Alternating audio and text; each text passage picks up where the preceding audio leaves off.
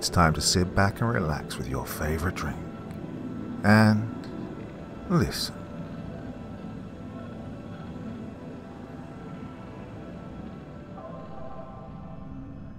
Beyond the four dimensions that man is aware of, there lies a mysterious fear. It is a realm that is as big in size as the universe itself and as timeless as eternity. It rests between the depths of man's worries and the pinnacle of his knowledge, and is the nexus between light and gloom, science and superstition. The dead man of Varley Grange. Hello, Jack. Where are you off to? Going down to the governor's place for Christmas? Jack Darrant, who was in my old regiment, stood drawing on his doeskin gloves upon the 23rd of December the year before last. He was equipped in a long ulster and top hat, and a hansom, already loaded with a gun case and portmanteau, stood awaiting him. He had a tall, strong figure, a fair, fresh-looking face, and the merriest blue eyes in the world. He had a cigarette between his lips, and late as was the season of the year, there was a flower in his buttonhole.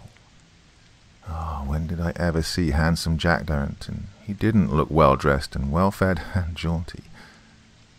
As I ran up the steps of the club, he turned round and laughed merrily. My dear fellow, do I look the sort of man to be victimized at a family Christmas meeting? Do you know the kind of business they have at home?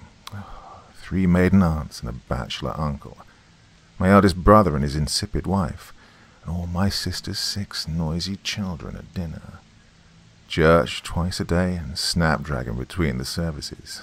No, thank you. I have a great affection for my old parents, but you don't catch me going in for that sort of national festival. You irreverent ruffian, I replied, laughing. Ah, if you were a married man. Ah, if I were a married man, replied Captain Darrant with something that was almost a sigh, and then, lowering his voice, he said hurriedly, How is Miss Lester, Fred? My sister's quite well, thank you, I answered with becoming gravity, and it was not without a spice of malice that I added, she's been going to a great many balls and enjoying herself very much. Captain Darrant looked profoundly miserable. I don't see how a poor fellow in a marching regiment, a younger son too, with nothing in the future to look to, is ever to marry nowadays, he said almost savagely, when girls too are used to so much luxury and extravagance that they can't live without it. Matrimony is at a deadlock in this century, Fred, chiefly owing to the price of butcher's meat and bonnets. Ooh, in 50 years' time it will become extinct, and the country will be depopulated. But I must be off, old man, or I shall miss my train. You've never told me where you're going to, Jack. Oh, I'm going to stay with old Henderson in Westonshire. He's taken a furnished house with some first-rate pheasant shooting for a year. There are 7 of us going, all bachelors and all kindred spirits. We shall shoot all day and smoke half the night. Oh, think what you have lost, old fellow, by becoming a Benedict. In Westonshire, is it? I inquired. Whereabouts is this place? What's the name of it? For I'm a Westonshire man by birth myself, and I know every place in the county. Oh, it's a tumble-down sort of old house, I believe, answered Jack carelessly. Gables and twisted chimneys outside, and uncomfortable spindle-leg furniture inside. You know the sort of thing. But the shooting is capital, Henderson says, and we must put up with our quarters. He's taken his French cook down, and plenty of liquor, so I've no doubt we shan't starve. Well, but what's the name of it? I persisted with a growing interest in the subject. Let me see. Referring to a letter he pulled out of his pocket.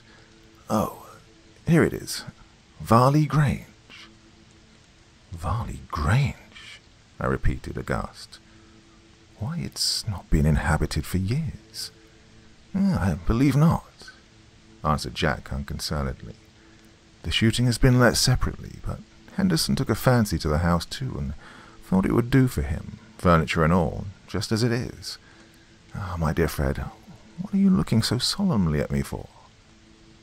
"Jack, let me entreat of you not to go to this place," I said, laying my hands on his arm. "Not go? Why, Lester, you must be mad. Why on earth shouldn't I go there? There are stories, uncomfortable things said of that house. Well, I hadn't the moral courage to say, 'It's haunted.' And I felt myself how weak and childish was my attempt to deter him from his intended visit. Only I knew all about Varley Grange. I think handsome Jack Darrent thought privately that I was slightly out of my senses, for I'm sure I looked unaccountably upset and dismayed by the mention of the name of the house that Mr. Henderson had taken. "I dare say it's cold and draughty and infested with rats and mice," he said laughingly, "and I have no doubt the creature comforts will not be equal to Queen's Gate. But I stand pledged to go now, and I must be off this very minute, so have no time, old fellow, to inquire into the meaning of your sensational warning. Goodbye, and remember me to the ladies." He ran down the steps and jumped into the hansom. "Oh, write me if you have time," I cried out after him, but I don't think he heard me in the rattle of the departing cab. He nodded and smiled at me and was swiftly whirled out of sight. Well, as for me, I walked slowly back to my comfortable house in Queen's Gate. There was my wife, presiding at the little 5 o'clock tea table, our 2 fat, pink and white little children tumbling about upon the hearthrug amongst dolls and bricks, and 2 utterly spoilt and overfed pugs. Oh, and my sister Bella, who, between ourselves, was the prettiest as well as the dearest girl in all London, sitting on the floor in a handsome brown velvet gown, resigning herself gracefully to be trampled upon by the dogs and to have her hair pulled by the babies. "Why, Fred, you look as if you've heard bad news," said my wife, looking up anxiously as I entered. "Well, I don't know that I've heard anything bad. I've just seen Jack Darrent off for Christmas," I said, turning instinctively towards my sister. He was a poor man and a younger son, and of course a very bad match for the beautiful Miss Lester. But for all that, I had an inkling that Bella was not quite indifferent to her brother's friend. "Oh," says that hypocrite, "shall I give you a cup of tea, Fred?" It is wonderful how women can control their faces and pretend not to care a straw when they hear the name of their lover mentioned. And I think Bella overdid it. She looked so supremely indifferent. "Where on earth do you suppose he's going to stay, Bella?" "Who? Oh, Captain Darrent. Oh, how should I possibly know where he's going? Archie, pet, please don't poke the doll's head quite down Ponto's throat. I know he'll bite it off if you do." This last observation was addressed to my son and heir. "Well, I think you'll be very surprised when you hear. He's going to Westonshire, to stay at Varley Grange." "What?" No doubt about her interest in the subject now. Miss Lester turned as white as her collar and sprang to her feet impetuously, scattering dogs, babies, and toys in all directions away from her skirts as she rose. "You can't mean it, Fred. Varley Grange, why, it hasn't been inhabited for 10 years. Oh, and the last time, do you remember those poor people who took it? Oh, what a terrible story it has." She shuddered. "Well, it is taken now," I said, "by a man I know called Henderson, a bachelor. He's asked down a party of men for a week's shooting, and Jack Darrent is one of them." "For heaven's sake, prevent him from going," cried Bella, clasping her hands. "My dear, he's gone." "Oh, then write to him. Telegraph. Tell him to come back," she urged breathlessly. "I'm afraid it's no use," I said gravely. "He would not come back. He wouldn't believe me. He would think I was mad." "Did you tell him anything?" she asked faintly. "No, I had not time. I did say a word or two, but he began to laugh." "Yes, that's how it always is," she said distractedly. "People laugh and pooh-pooh the whole thing. Then they go there and see for themselves, and it's too late." She was thoroughly upset when she left the room. My wife turned to me in astonishment. Not being a Westernshire woman, she was not well up on the traditions of that venerable county. "What on earth does it all mean, Fred?" she asked me in amazement. "What's the matter with Bella? Why is she so distressed that Captain Durrant is going to stay in that particular house?" "Well, it's said to be haunted and—" "Well, you don't mean to say you believe in such rubbish, Fred?" interrupted my wife sternly, with a side glance of apprehension at our firstborn, who, needless to say, stood by, all eyes and ears, drinking in every word of the conversation of his elders. "Well, I never know what to believe or what I don't believe," I answered gravely. "All I can say is that there are very singular traditions about that house, and that a great many credible witnesses have seen a very strange thing there, and that a great many disasters have happened to the persons who've seen it." "What's been seen, Fred? Pray tell me the story. Wait, I think I'll send the children away." My wife rang the bell for the nurse, and as soon as the little ones had been taken from the room, she turned to me again. "I don't believe in ghosts or any such rubbish one bit, but I should like to hear your story." "Well, the story's vague enough," I answered. "In the old days, Varley Grange belonged to the ancient family of Varley, now completely extinct. There was, some 100 years ago, a daughter, famed for her beauty and her fascination. She wanted to marry a poor, penniless squire, who loved her devotedly. Her brother, Dennis Varley, the new owner of Varley Grange, refused his consent and shut his sister up in the nunnery that used to stand outside his park gates. There are a few ruins of it left still. Oh, the poor nun broke her vows and ran away into the night with her lover. But her brother pursued her and brought her back with him. The lover escaped, but the Lord of Varley murdered his sister under his own roof, swearing that no scion of his race should live to disgrace and dishonor his ancient name. Well, ever since that day, Dennis Varley's spirit cannot rest in its grave. He wanders about the old house at night time, and those who have seen him are numberless. Now and then the pale, shadowy form of a nun flits across the old hall, or along the gloomy passages, and when both strange shapes are seen thus together, misfortune and illness, and even death, is sure to pursue the luckless man who's seen them with remorseless cruelty. "Oh, I wonder you believe in such rubbish," says my wife at the conclusion of my tale. I shrug my shoulders and answer nothing, for who are so obstinate as those who persist in disbelieving everything that they cannot understand. It was a little more than a week later that, walking by myself along Pall Mall one afternoon, I suddenly came upon Jack Darrant walking towards me. "Hello, Jack. Back again? Why, man, how odd you look." There was a change in the man that I was instantly aware of. His frank, careless face now looked clouded and anxious, and the merry smile was missing from his handsome countenance. "Come into the club, Fred," he said, taking me by the arm. "I have something to say to you." He drew me into a corner of the club smoking room. "You were quite right. Oh, I wish to heaven I'd never gone to that house." "You mean, have you seen anything?" I inquired eagerly. "I have seen everything," he answered with a shudder. "They say one dies within a year." "Oh, my dear fellow, don't be so upset about it," I interrupted. I was quite distressed to see how thoroughly the man had altered. "Let me tell you about it, Fred." He drew his chair close to mine and told me his story, pretty nearly in the following words. "You remember the day I went down? You kept me talking at the club door, and I had to race to catch the train. However, I just did it. I found the other fellows all waiting for me. There was Charlie Wells, the two Halfords, old Colonel Riddell, who's such a crack shot, two fellows in the guards, both pretty fair, a man called Thompson, a barrister, Owen Henderson, and myself. 8 of us in all.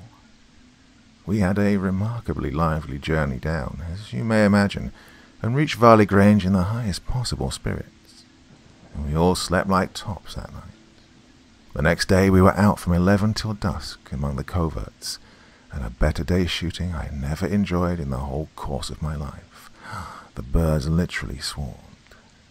We bagged 130 brace. We were all pretty well tired when we got home, and did full justice to a very good dinner and first-class Perrier Jouet. After dinner we adjourned to the hall to smoke. Now, this hall is quite the feature of the house. It's dark and bright, panelled halfway up with sombre old oak, and vaulted with heavy carved oaken rafters. At the farther end runs a gallery, into which opened the door of my bedroom, and shut off from the rest of the passages by a swing door at either end. Well, all we fellows sat up there smoking and drinking brandy and soda, and jawing, as men always do when they're together, about sport of all kinds, hunting and shooting and salmon fishing. And I assure you, not one of us had a thought in our heads beyond relating some wonderful incident of a long shot or big fence, by which we could each cap the last speaker's experiences. We were just, I recollect, listening to a long story of the old Colonel's, about his experiences among bisons in Kashmir, when suddenly one of us, I can't remember who it was, gave a sort of shout and started to his feet, pointing up to the gallery behind us. We all turned around, and there, I give you my word of honour, Lester, stood a man leaning over the rail of the gallery, staring down upon us. And we all saw him, every one of us. 8 of us, remember. He stood there a full 10 seconds, looking down with horrible glittering eyes at us. He had a long tawny beard, and his hands, that were crossed together before him, were nothing but skin and bone. But it was his face that was so unspeakably dreadful. It was livid, the face of a dead man. How was he dressed? I could not see. He wore some kind of black cloak over his shoulders, I think, but the lower part of his figure was hidden behind the railings. Well, we all stood perfectly speechless for, as I said, about 10 seconds. And then the figure moved, backing slowly into the door of the room behind him, which stood open. It was the door of my bedroom. As soon as he disappeared, our senses seemed to return to us. There was a general rush for the staircase, and, as you may imagine, there was not a corner of the house that was left unsearched. My bedroom especially was ransacked in every part of it. But all in vain. There was not the slightest trace to be found of any living being. You may suppose that not one of us slept that night. We lighted every candle and lamp we could lay hands upon, and sat up till daylight, but nothing more was seen. The next morning at breakfast, Henderson, who seemed very much annoyed by the whole thing, begged us not to speak of it any more. He said that he'd been told before he'd taken the house that it was supposed to be haunted, but not being a believer in such childish follies, he paid little attention to the rumour. He did not, however, want it talked about because of the servants who would be so easily frightened. He was quite certain, he said, that the figure we'd seen last night must have been somebody dressed up to practice a trick upon us, and he recommended us all to bring our guns down loaded after dinner, but meanwhile to forget the startling apparition as far as we could. We, of course, readily agreed to do as he wished, although I do not think that one of us imagined for a moment that any amount of dressing up would be able to stimulate the awful countenance that we all had seen so plainly. It would have taken a Hare or an Arthur Cecil, with all the theatrical applicances known only to those 2 talented actors, to have made up that face, that was literally that of a corpse. Such a person could not be amongst us, actually in the house, without our knowledge. Well, we had another good day's shooting, and by degrees the fresh air and exercise and the excitement of the sport obliterated the impression of what we'd seen in some measure from the minds of most of us. That evening we all appeared in the hall after dinner with our loaded guns beside us. But, although we sat up till the small hours and looked frequently up at the gallery at the end of the hall, nothing at all disturbed us that night. 2 nights thus went by, and nothing further was seen of the gentleman with the tawny beard. What with the good company, the good cheer, and the pheasants, we'd pretty well forgotten all about him. We were sitting as usual upon the 3rd night, with our pipes and our cigars. A pleasant glow from the bright wood fire in the great chimney lighted up the old hall, and a shed of genial warmth about us, when suddenly it seemed to me as if there came a cold breath, chill of air behind me, such as one feels when going down into some damp, cold vault or cellar. A strong shiver shook me from head to foot. Before I even saw it, I knew that it was there. It leant over the railing of the gallery and looked down at us all, just as it had done before. There was no change in the attitude, or alteration in the fixed, malignant glare in those stony, lifeless eyes. No movement in the white and bloodless features. Below, amongst the 8 of us gathered there arose a panic of terror. 8 strong, healthy, well-educated 19th century Englishmen, and yet I am not ashamed to say that we were paralyzed with fear.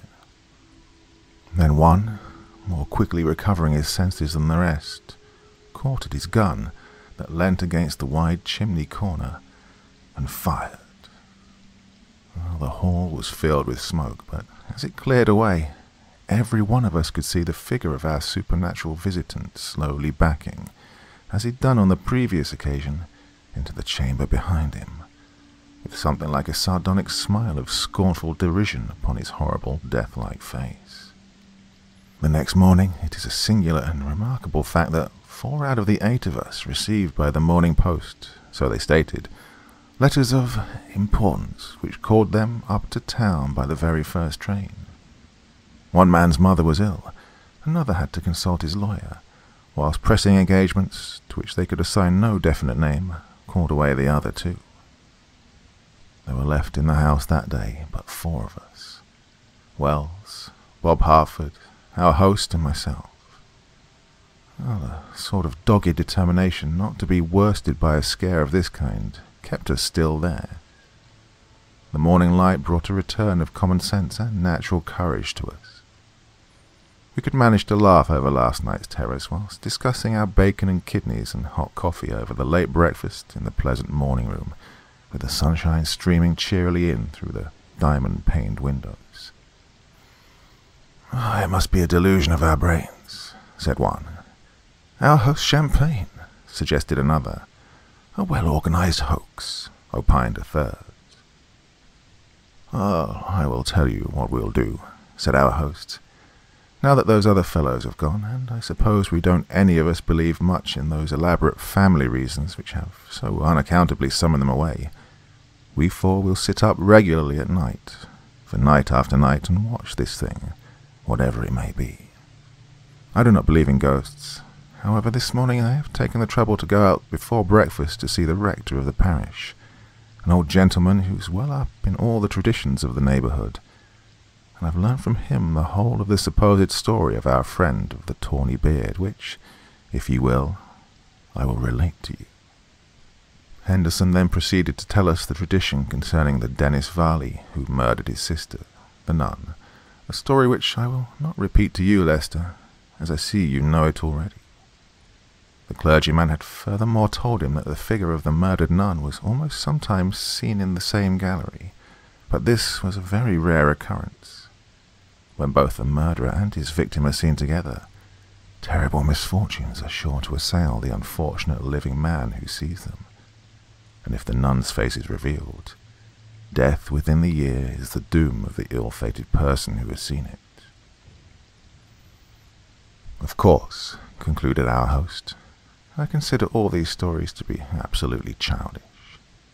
At the same time, I cannot help thinking that some human agency, probably a gang of thieves or housebreakers, is at work, and that we shall probably be able to unearth an organized system of villainy by which the rogues, presuming on the credulity of the persons who've inhabited the place, have been able to plant themselves securely among some secret passages and hidden rooms in the house, and have carried on their depredations undiscovered and unsuspected.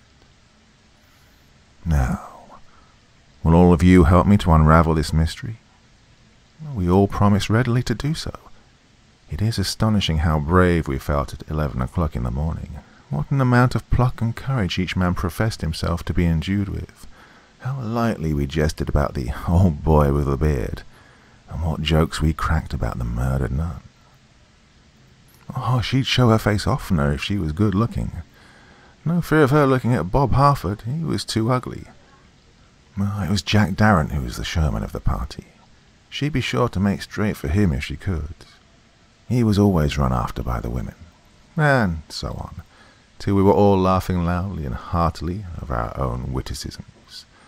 Well, that was 11 o'clock in the morning. At 11 o'clock at night, we could have given a very different report of ourselves. At 11 o'clock at night, each man took up his appointed post in solemn and somewhat depressed silence. The plan of our campaign had been carefully organized by our host.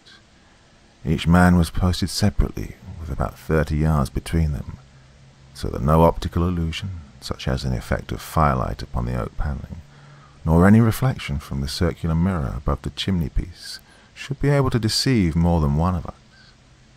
Our host fixed himself in the very centre of the hall, facing the gallery at the end.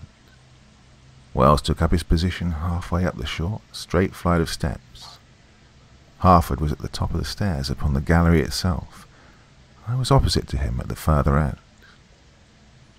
In this manner, whenever the figure, ghost or burglar, should appear, it must necessarily be between two of us, and be seen from both the right and the left sides. We were prepared to believe that one amongst us might be deceived by his senses or by his imagination, but it was clear that two persons could not see the same object from a different point of view, and be simultaneously deluded by any effect of light or any optical hallucination. Each man was provided with a loaded revolver, a brandy and soda, and a sufficient stock of pipes or cigars to last him through the night. We took up our positions at 11 o'clock exactly, and waited. At first we were all four very silent and, as I've said before, slightly depressed. But as the hour wore away and nothing was seen or heard, we began to talk to each other. Talking, however, was rather a difficulty. To begin with, we had to shout. Well, at least we in the gallery had to shout to Henderson, down in the hall. And though Harford and Wells could converse quite comfortably, I, not being able to see the latter at all from my end of the gallery, had to pass my remarks to him second-hand through Harford, who amused himself in misstating every intelligent remark that I entrusted him with. Added to which, natural impediments to the flow of the soul, the elements thought fit to create such a hullabaloo without that conversation, was rendered still further a work of difficulty. I never remember such a night in all my life. The rain came down in torrents. The wind howled and shrieked wildly amongst the tall chimneys and the bare elm trees without. Every now and then there was a lull, and then, again and again, a long sobbing moan came swirling round and round the house, for all the world like the cry of a human being in agony. It was a night to make one shudder, and thank heaven for a roof over one's head. We all sat on our separate posts hour after hour, listening to the wind and talking at intervals. But as the time wore on insensibly, we became less and less talkative, and a sort of depression crept over us all. At last we relapsed into a profound silence. Then suddenly there came upon us that chill blast of air, like a breath from a charnel house, that we had experienced before, and almost simultaneously a hoarse cry broke from Henderson in the body of the hall below, and from Wells halfway up the stairs. Harford and I sprang to our feet, and we saw it too. The dead man was slowly coming up the stairs. He passed silently up with a sort of still, gliding motion, within a few inches of poor Wells, who shrank back, white with terror, against the wall. Henderson rushed wildly up the staircase in pursuit, whilst Harford and I, up on the gallery, fell instinctively back at his approach. He passed between us. We saw the glitter of his sightless eyes, the shriveled skin upon his withered face, the mouth that fell away like the mouth of a corpse beneath his tawny beard. We felt the cold, death-like blast that came with him, and the sickening horror of his terrible presence. Oh, can I ever forget it?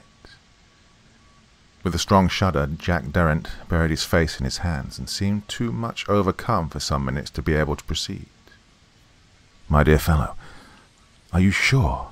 I said in an awestruck whisper. He lifted his head. "Forgive me, Lester.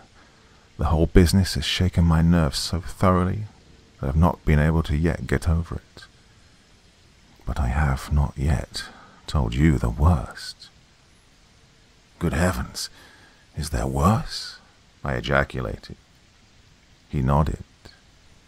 "No sooner," he continued, "had this awful creature passed us than Harford clutched at my arm and pointed to the farther end of the gallery. "Look!" he cried hoarsely. "The nun!" There, coming towards us from the opposite direction, was the veiled figure of the nun. There were the long, flowing black and white garments, the gleam of the crucifix at her neck, the jangle of her rosary beads from her waist, but her face was hidden. A sort of desperation seized me. With a violent effort over myself, I went towards this fresh apparition. "It must be a hoax," I said to myself, and there was a half-formed intention in my mind of wrenching aside the flowing draperies and of seeing for myself who and what it was. I strode towards the figure. I stood within half a yard of it. The nun raised her head slowly, and, Lester, I saw her face. There was a moment's silence. "What was it like, Jack?" I asked him presently. He shook his head. "That I can never tell to any living creature." "Was it so horrible?" He nodded assent, shuddering. "And what happened next?" "Oh, I believe I fainted. At all events, I remembered nothing further. They made me go to the vicarage next day. I was so knocked over by it all, I was quite ill. I could not have stayed in the house. I stopped there all yesterday, and I got up to town this morning. I wish to heaven I had taken your advice, old man, and never gone to that horrible house." "I wish you had, Jack. I wish you had," I answered fervently. "Do you know that I shall die within the year?" he asked me presently. I tried to pooh-pooh it. "Oh, my dear fellow, don't take the thing so seriously as all that. Whatever may be the meaning of these horrible apparitions, there can be nothing but an old wives' fable in that saying. Why on earth should you die? You, of all people, a good strong fellow with a constitution of iron. You don't look much like dying." "For all that, I shall die. I cannot tell you why I am so certain, but I know that it will be so," he answered in a low voice. "And some terrible misfortune will happen to Harford. The other two never saw her. It is he and I who are doomed." Well, a year has passed away. Last summer, fashionable society rang for a week or more with the tale of poor Bob Harford's misfortune. The girl whom he was engaged to and to whom he was devotedly attached, young, beautiful, and wealthy, ran away on the eve of her wedding day with a drinking, swindling villain who'd been turned out of ever so many clubs and tabooed for ages by every respectable man in town, and who had nothing but a handsome face and a fascinating manner to recommend him, and who, by dint of these, had succeeded in gaining complete ascendancy over the fickle heart of poor Bob's lovely fiancée. As to Harford, he sold out and went off to the backwoods of Canada, and has never been heard of since. And what of Jack Derrent? Poor, handsome Jack, with his tall figure and his bright, happy face, and the merry blue eyes that had wiled Bella Lester's heart away. Alas, far away in southern Africa, poor Jack Darrant lies in an unknown grave, slain by a Zulu assegai on the fatal plain of Isandula. And Bella goes about clad in sable garments, heavy-eyed and stricken with sore grief, a widow in heart, if not in name.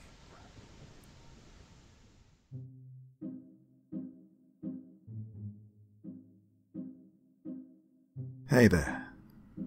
Thank you so much for taking the time to drop by and listen to this story today. It really means a lot to me. I put a lot of time and effort into making these videos, so it's nice to know that there's someone out there listening.